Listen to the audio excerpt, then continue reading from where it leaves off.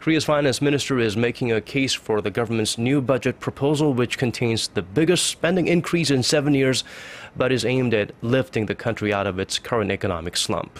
Our Hyun-bin has this report.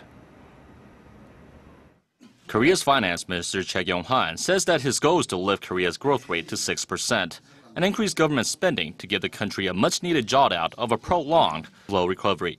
On the sidelines of the G20 meeting of finance ministers and central bank chiefs in Australia over the weekend, Choi made a case for the government's recently unveiled 2015 budget proposal, which contains a 5.7% spending increase, the biggest in 7 years.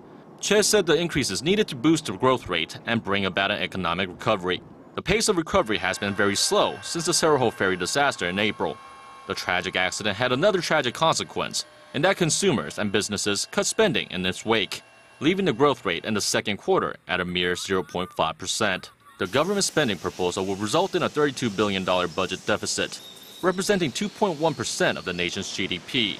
But Choi says he expects the spending increase will bring the growth rate back up to 4% by next year.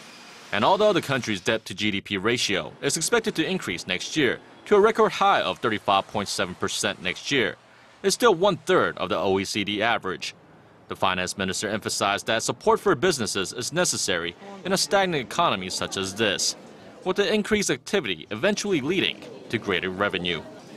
Hyun-bin, Arirang News.